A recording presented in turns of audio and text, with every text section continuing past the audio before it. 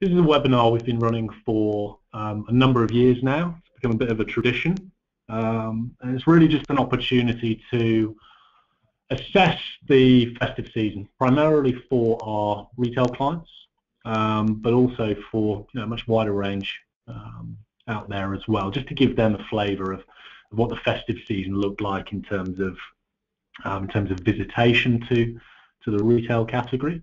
But also to really paint that picture of the products and themes that emerged from the season as well. So, moving on to the agenda, we're going to do introductions very quickly, so we don't take up too much of your valuable time, and then touch on just a few of the changes that have taken place at Hitwise over the last couple of months. So, if you weren't aware, we've been bought by a company called Connexity, which is very exciting. So we're going to be giving you a bit of background to that acquisition, and a bit of what it means for the business, but I'm sure there'll be other opportunities to go into that in depth in the future.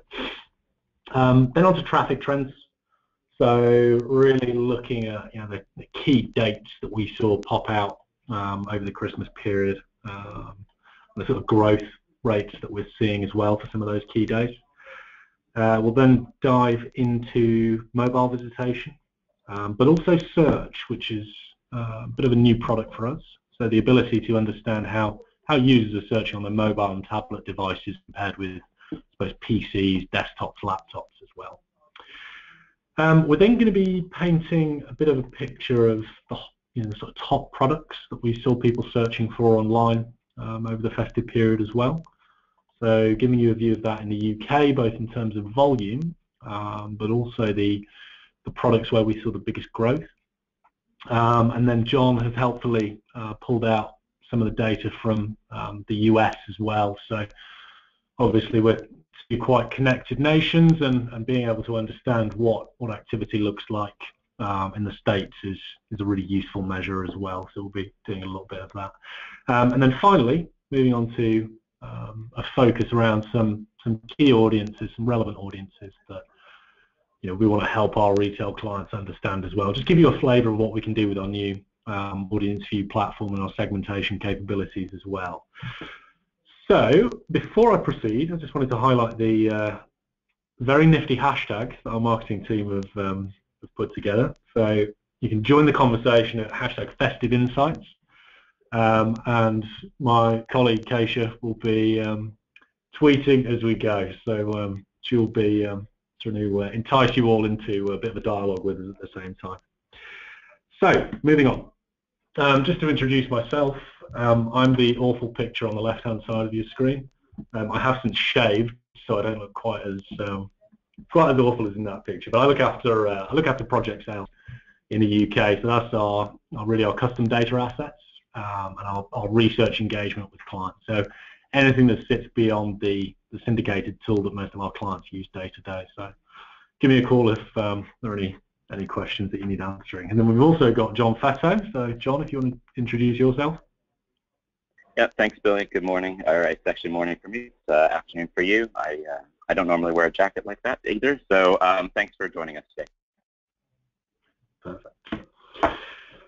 So, just looking in a little bit of detail around the recent acquisition of Hitwise by Connexity. So, a bit of history to Hitwise. Originally a private company, bought by Experian in 2007, and then in December last year, so very recently, we announced that we were being bought by Connexity, which I think is really exciting and gives us great opportunities to really link our data into sort of front-end deployment.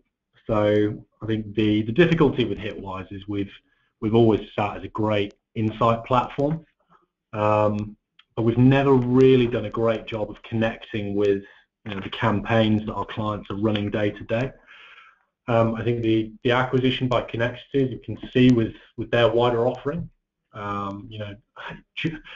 building Hitwise into an overall proposition of programmatic media buying, but also those CPC retail listings as well, really links in the immensely valuable data that we have with real life digital campaigning. So I think everyone here is really excited by it. I think a number of the conversations I've had with clients certainly attest to their excitement over the opportunities that this can afford us. So I think the future's bright for Hitwise, and we're really excited to be working alongside our new Connexity colleagues as well. So what we're not going to be doing is covering this in too much detail today. I think in future and with conversations you'll have with your account management teams or your primary contact at Hitwise, they'll be able to give you more depth around what this means for our relationships. For the near future, it's very much business as usual, but I think there's going to be some exciting developments coming in the future. So we'll cover that at a later stage, not today, but I think it's a positive message. So moving on, looking into traffic trends now. So this is where we will start to look at number of visits that are being driven to the shopping and classified categories. The retail category is classified by Hitwise. So what we've seen is a pretty phenomenal number of visits over the festive period this year. 8.5 billion as the headline stats. That is a 9% increase from the same period in 2014. So big growth, and I think nearly 1 billion visits each week, and particularly around, as we can see, Black Friday and the week of Cyber Monday as well, really emerging as those peak time frames in which we're seeing consumer activity at at a very high level. Just looking into key dates now as well. So what we've done, we've broken this out on a daily basis just to give you a view of what those trends look like. We can see the top 3 days. There's been a bit of a seismic shift actually over the last 2 years. We can see the top day in terms of visitation for online retail in the UK was Black Friday. Now last year we really saw that day come to prominence. This year that's just been cemented and grown even further. So we've seen 11% growth since 2014, and I think really Black Friday is obviously here to stay, and I think continued growth we expect over the coming years as well. I think the really interesting thing to note here also is that Boxing Day, which traditionally was always the top shopping day within the UK, has actually fallen away quite drastically, and we're now seeing Boxing Day doesn't even make it into the top 20 retail days over the course of the year. It was actually the 22nd biggest online shopping day. So the bulk of that activity occurring much earlier. Really, we've seen from the results that a lot of big retailers have recently issued into the market that the movement to online sales has really exploded this year, and I think that early activity is definitely symptomatic of consumer activity, making sure all the purchases are made early to ensure that delivery schedule prior to the Christmas period as well. So I think very much activity happening earlier, and big days coming through, and just not really seeing the same level of uptake following the Christmas break also.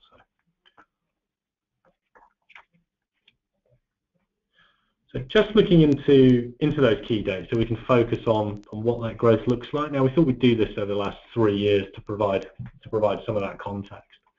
I think the standout trend here is really looking at Black Friday and Cyber Monday. We can just see the trajectory of the growth that has been achieved over those 2 days. They're here to stay. Coming from a position in 2013 where, in the mind of the consumer, they didn't really register, to 2014 when we realised there was a pretty seismic shift taking place in consumer activity online, to 2015 where they've just outstripped what were previously major trading days, particularly Boxing Day, which has always been the biggest day of the year. that's just been eclipsed by Black Friday and Cyber Monday. I think the one thing we wanted to add here, which was a stat that John pulled out. Sorry guys, there's a slight issue with my slide deck. It keeps wanting to skip on, but bear with me and I'll go back to the correct slide. I was just describing one of the stats that John had found.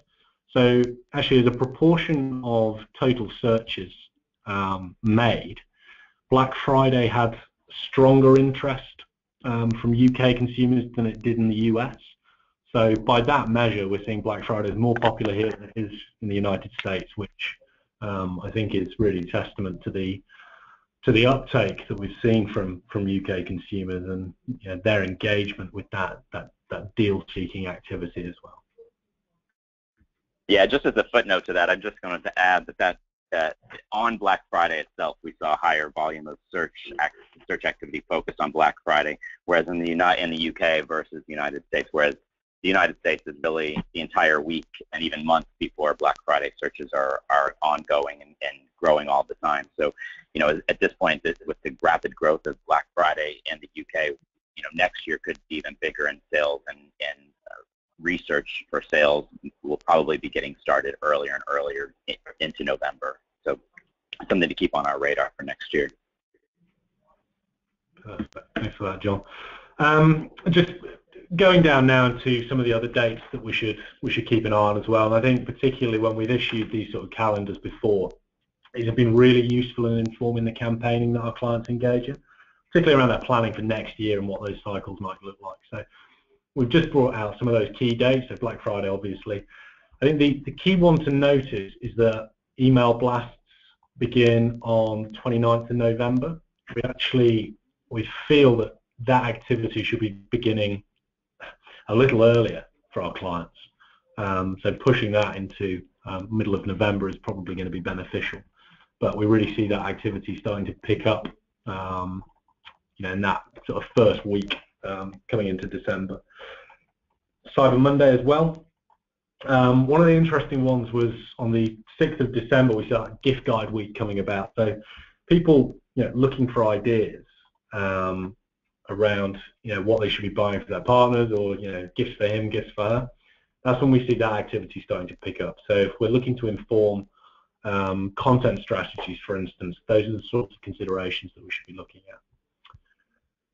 Manic Monday coming in as well, not as big as we maybe expected. Cyber Monday and Black Friday really dominated this year.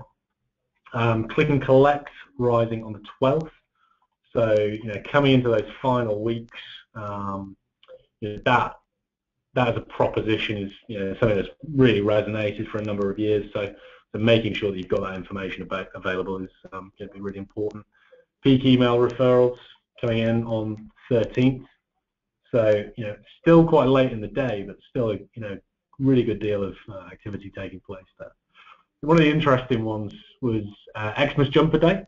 So on the 18th, that Friday, we actually saw huge uptake for demand around Christmas jumpers. So if retailers are looking for sort of tactical wins where they can, I suppose, engage with users, maybe attract ones they wouldn't normally.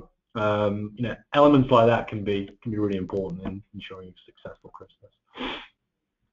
Click and collect peaking on the 21st. Peak package tracking, so going into understand where your delivery is up to. And actually, excuse me. Now actually peaked on the 22nd, so very late in the day, making sure everything's going to be delivered in those last rush to the end. And then gift vouchers as well. I mean, this is cutting it extremely fine, but what we've seen in consumer activity is really that very late in the day buying cycle. So people are desperate to get gifts they might have forgotten for individuals. Buying vouchers or gift cards on the 24th. I think we can all sympathise with that, but we've seen a big pickup in activity there as well. So on the 25th, gadgets really coming to life. So people opening up what they've bought, or maybe looking for ideas how to spend the gift cards that have been bought the previous day. And then moving into Boxing Day as well, which obviously this year just didn't quite happen in the same way as it has done in previous years.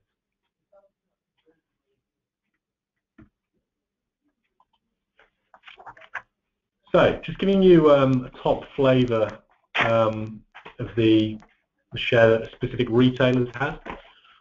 So this is really just giving you that breakdown of the overall view of the UK marketplace, and we can see, you know, major players, Amazon, Argos, John Lewis, Marks and Spencer's, etc. You know, really dominating a good chunk of the retail landscape here. I think, you know, with Amazon really dominating there, that's a very, very healthy share that they've managed to achieve as well. So, you know, well over a quarter of visits. So that's increased from 18.6% in December 14, which is, you know, is extremely impressive.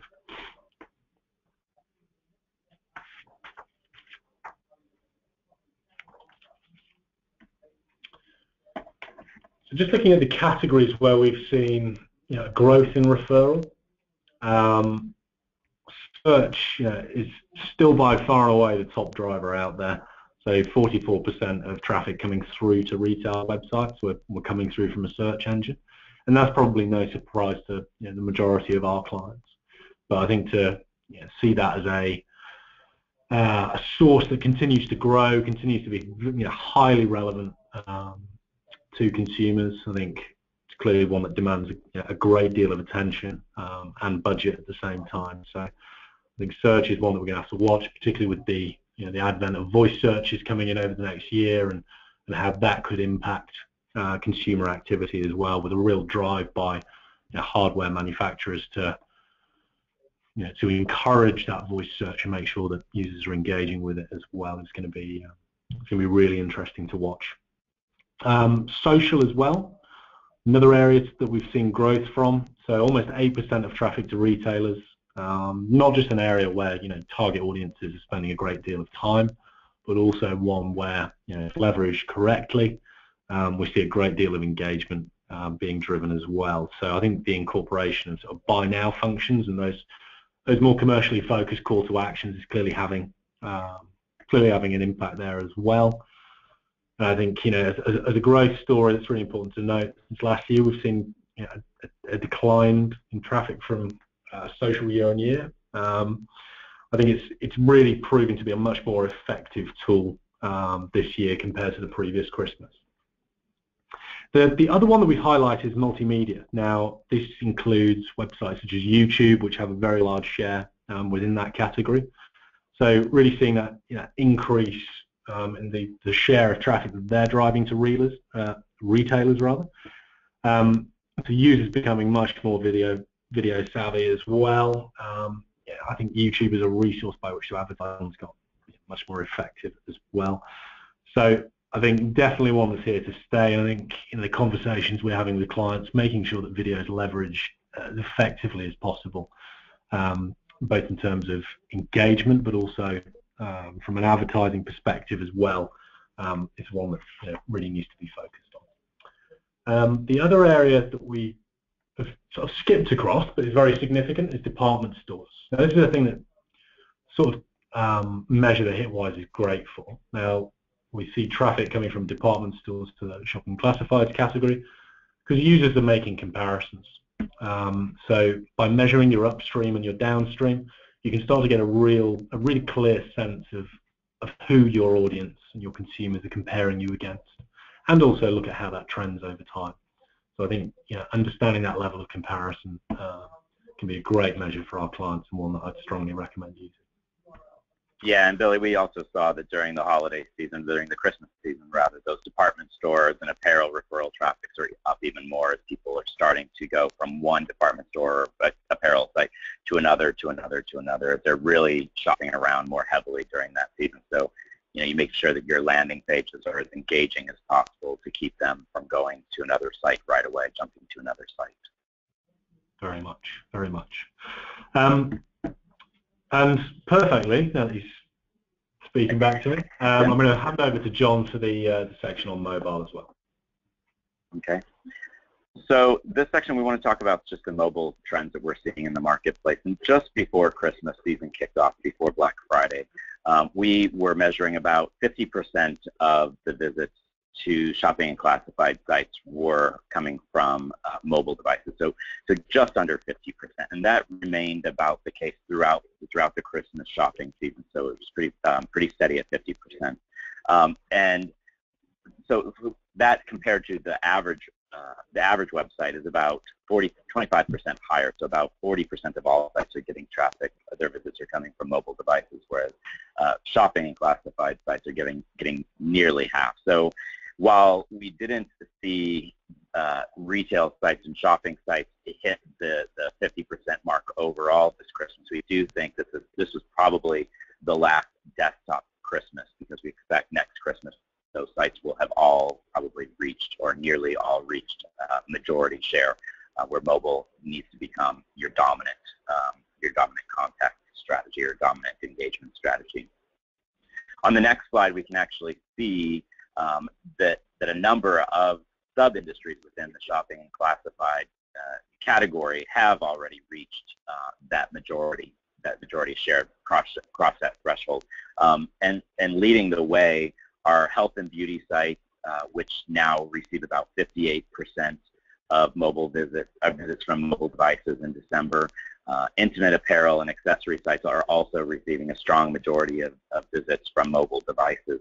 Of course, both of these categories contain, they're potentially sensitive topics of a more personal nature, so it's normal that these would be the first to kind of cross the finish into the mobile tipping point.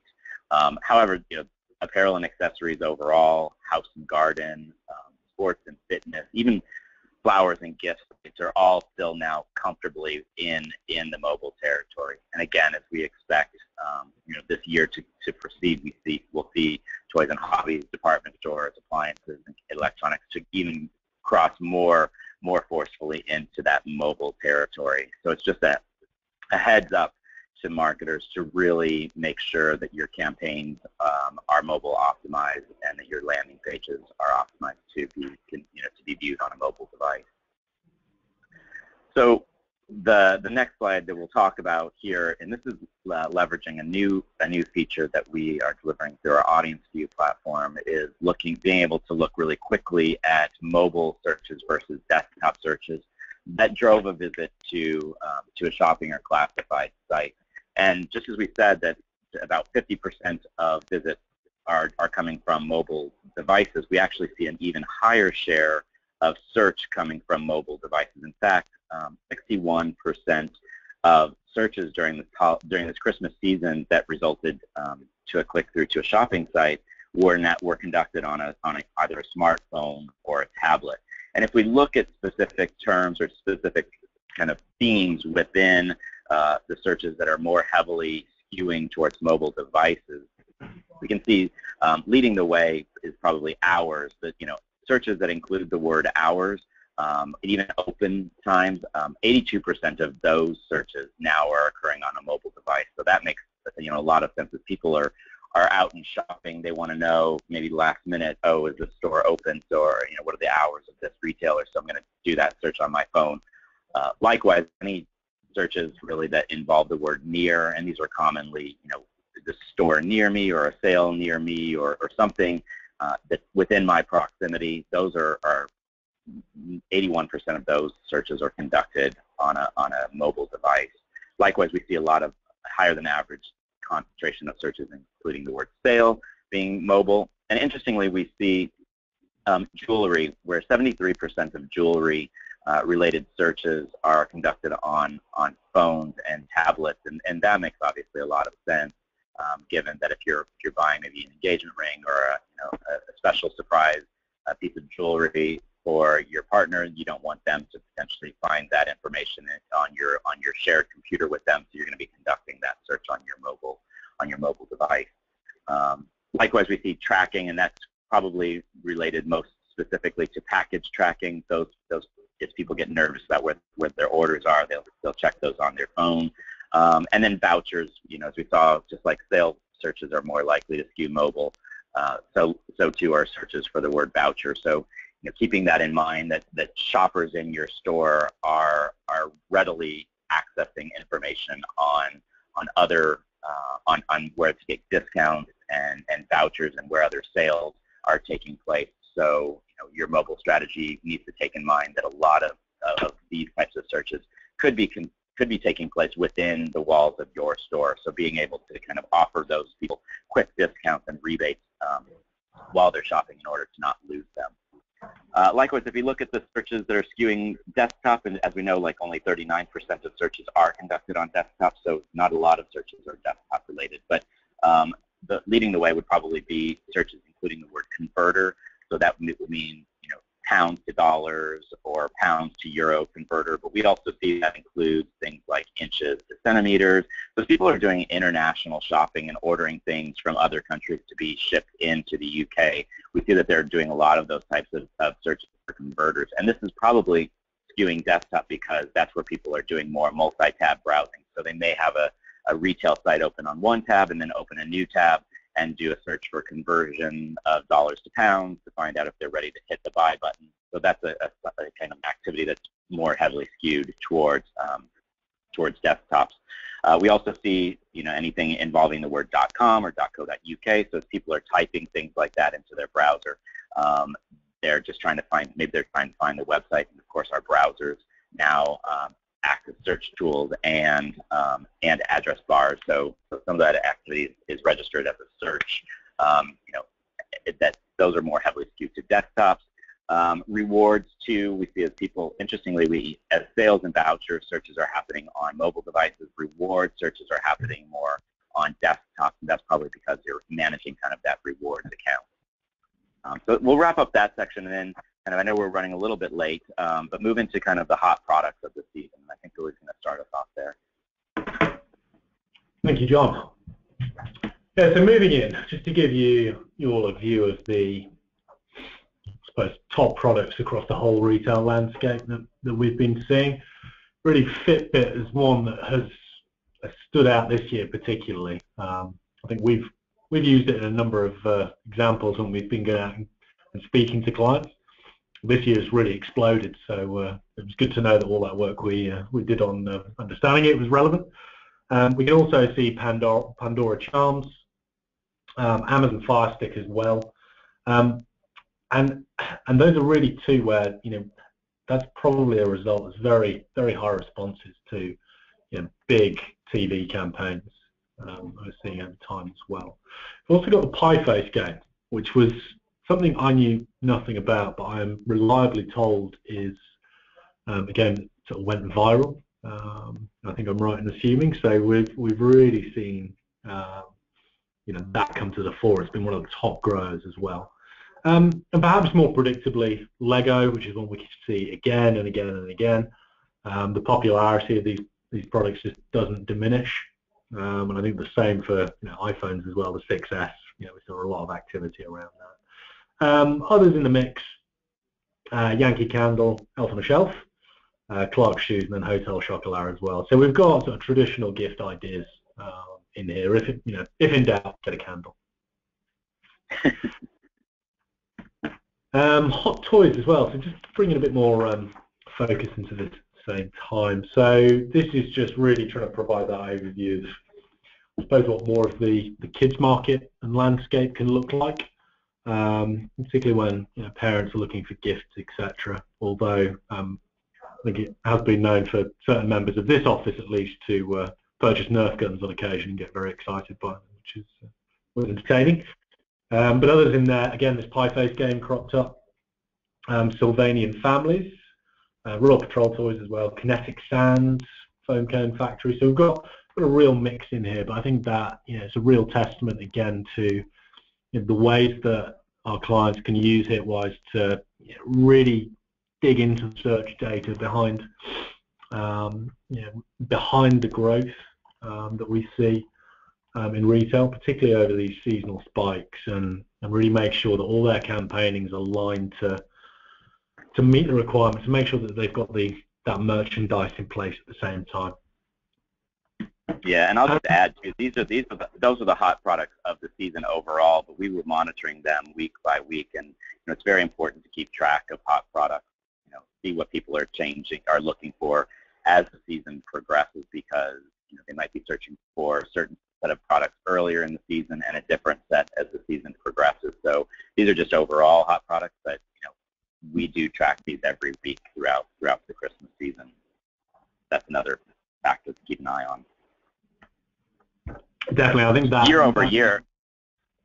Yeah, sorry, Billy. Then year over year, we're also seeing we saw like those standard hot products, which many of them are kind of timeless, like Lego. But then if we look at kind of the product that we really saw trending or increasing in popularity the most in 2015 versus what we saw last year, kind of give you an idea of what products are most emblematic for this past Christmas season. We saw again that pie face game, which is unlike almost anything that I've ever seen in my years of doing this type of research. It's just kind of shown up out of nowhere and skyrocketed to first place. Then we also see, of course, the hoverboard, which was another product that was brand new this year. It also coincided well with the anniversary. I think that was the 20th anniversary or so of Back to the Future, more than 20. I'm probably dating myself there, but again, it was hot even before people started researching, whether or not it would catch fire or whether it was legal in certain places across the world. So again, it was a big one this year where we didn't see it last year. That Lego Dimensions game was also pretty hot in terms of these toy figurines that can enter the digital world through gaming consoles. That's definitely a trend that we're seeing overall in the toy space.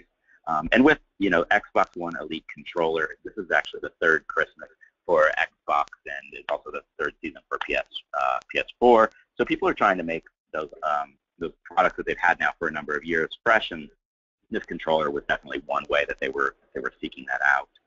Kinetic Sand, interestingly, that was a product that was really a big seller in the United States last year, and it seems to have caught on even more significantly in the UK this year. Paw Patrol 2 has been around for a couple of years, but it's much more popular this year. Pretty much anything Star Wars this year, right? Star Wars Lego or lightsabers, those were incredibly popular compared to years past. And I've been told that these Adidas Superstar shoes are making a comeback. I'm unfamiliar with that style, but keep an eye out for that on the streets in the next few months to see if people are picking them up again, because we definitely saw increased interest in them in our search activity. But since we just wrapped a similar webinar up in the United States last week, we thought we'd share kind of what those trending products we saw on this side of the pond were, just to give you an idea of what might have the potential to cross over and what maybe doesn't necessarily. So we saw, of course, pie face game and hoverboard and Fitbit were trending in the United States as well this year. We saw these adult coloring books enjoyed a really hot moment in the United States for a period this Christmas season where they were really not registering on the radars of UK consumers. The Amazon Echo, which was released to a limited audience last Christmas in 2014, was now available to everyone in the United States, and it actually fell within the top 20 products this year. So consumers are really starting to embrace some of these smart home, smart technology products, and more and more these technologies are built into existing things that we own. So that's not yet available in the UK, but I know that we've seen in search activities that consumers are starting to search to see when it's going to be available and how they can maybe get one in the UK. So when that does release in the UK, we expect that to probably be really popular. The Yeti cup, it's kind of probably a US phenomenon. It's part of this really high-end line of coolers, and it costs $300-400 and up for to keep things really cold. But this is one of the entry-level products. But it's a brand that we will have on our radar as we start to head into the spring and the summer season, and people start to plan picnics. It's a really high-end product, but people do seem to be warming to it quite well. So now we know that we have just wrapped up the Christmas season, but we did have clients that have asked us, so now what? We've just talked about Christmas, but what are people shopping for now? So to get an idea of what people are shopping for right now in January, what we did is we looked last year's trends in general. So between December 2014 and the first month of the new year after Christmas, what products were starting to kind of rise again in search share, and we saw that consumers were flocking back to kind of home goods like curtains and other things to kind of, as their nesting instincts kind of take hold again after the holidays, after the Christmas season is over. We also see things for babies and new moms starting to kind of rise again in popularity. As well, we see things related to weddings start to come up again, and also starting to see some activity around kind of bathing suits and warm weather apparel as people start to plan their spring holidays. So these are the kind of the products that are starting to rise again on consumers' radar after they've kind of gotten all their high-face purchases out of the way over the Christmas season. So to wrap up the webinar, we're going to talk just about how obviously how important it is to focus on a specific audience. We've been talking so far about just products and searches and behaviors in general overall, but we want to look at more specific audiences, and we have a new tool with our Audience View platform that will help us really take a look at specific consumer segments or audiences, if you will, and better understand what they're looking for and how to engage them. So actually, Billy, if you want to skip ahead maybe 2 slides, the next one after the gift guide slide. Yeah, here we go. So we've put together a couple of audience segments, and we released this. We actually produced our own kind of gift guide earlier in the season with a blog post to kind of help marketers and even consumers to buy for certain segments of the population. So, of course, rugby and football fans, that they're going to be interested in sports-related products and apparel, but we can also look at specifically at their search behaviors. And just to back up a step, I guess, we defined rugby and football fans as people who visited rugby or football sites or engaged in kind of search activity looking for rugby and football information online. So we can define that segment really quickly and then look at their search terms that were driving traffic back to either a shopping site or to a sports site or a travel site to kind of really help us understand who these consumers are. So again, it would be obvious to know that sports apparel would be popular for rugby and football fans, but we also found out that they're gamers. They're looking for that Xbox One Elite controller.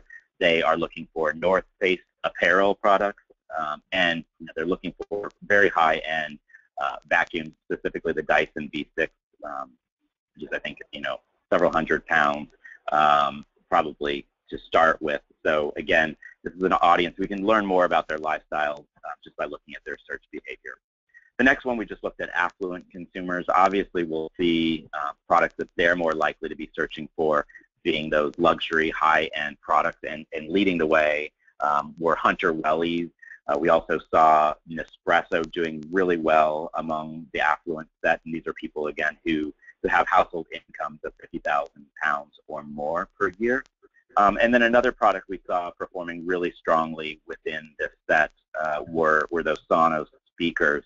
So again, high-end products, but this will help marketers really understand specifically which ones have favor with the affluent consumer.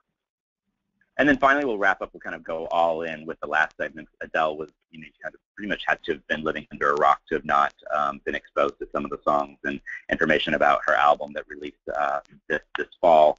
And we wanted to look at, kind of who Adele fans are and what we can learn about them through their search behavior. So we've looked at people who were searching for Adele, information, concert tickets, schedule, how to download the album, release dates, and whatnot. And then we were looking at their search behavior driving traffic to shopping sites. So we found very quickly that Adele fans are, into technology. They're more likely to be searching for the Apple Watch and iPad Pro and Chromecast. They like, kind of those Yankee candles and Molten Brown products, things that are kind of, fancy, little mini pieces of luxury. And then we saw that they're really big into fashion and apparel, whether that's kind of more affordable fashion from Forever 21 or really high-end luxury products like that would come from Hunter. And then Links of London was another product that did really well among Adele fans. So that will wrap us up, and Billy's going to just kind of give us some top tips to take away from the webinar now. Thank you, John. I think there was a sneak peek there, but it shouldn't matter. So top tips: Black Friday. You know, it's the new Boxing Day, but you've still got to get to work. So I think with that in mind, campaigning needs to start much earlier. And I think really building up to that Black Friday point, that's when we're definitely seeing around that weekend that peak in consumer activity. That sort of the appetite for consumer goods has really grown and moved much earlier in the day. So making sure everything's geared up around that day to drive interest, to drive sales, we think is going to be key. Socials really returned as a driver of retail visits. I think the sophistication with which brands are using social now has improved greatly, but also to link in much more effectively. The platforms have done a much better job by making sure they've got action buttons integrated, but it's also up to brands to make sure that those call to actions are integrated in campaigning as well. Thirdly, mobile first, which has obviously been a message that has been reinforced over the last few years. We're, I think, as John said, very close to reaching that tipping point where desktop is ultimately falling away, and certainly I think there were figures released yesterday around record fall in PC sales again. So mobile's really at the forefront of everything that consumers are doing, and therefore it should be at the forefront of everything retailers are doing as well. So majority of visits we're expecting to tip over this year, particularly for retailers, which is always at the forefront of consumer development. So really keep that in mind as we move into through 2016 rather. I think staying on top of consumer trends is key as well. Search is a great resource for this to really uncover the intent of users, motivations, but also to get that sense of what your wider marketplace looks like as well. So keep a track of how that activity changes within Hitwise, really to understand how consumer tastes are changing, what those preferences are going to be. Finally, which is something I think we've been evangelizing for a number of years now, is really understanding who your audience is. And we as a business are trying to make that as easy and trouble-free as possible for our clients. So if you want to understand Adele fans, for instance, building that audience takes minutes. We want to help you run that analysis quickly and just get that information back that you need to make sure that you're targeting those users as quickly as possible, but also being as relevant as possible for what they want and require as well. So thank you very much for listening and bearing with us whilst we've had a few technical errors. We're usually a little bit slicker than that, but I'm sure you're all aware that these things happen. I don't think we've got any questions, but if there is anything that you would like us to expand on or want more information around, please do get in touch with us via email, through the website, and I think there'll be a new website over the coming months. At the moment it's still on the old Experian pages, but you can email us at contact@hitwise@connexity.com. You can call your account manager, you can tweet us, whatever you want. But thank you very much for your time. Thank you, John, for dialing in from Hawaii at a very early hour.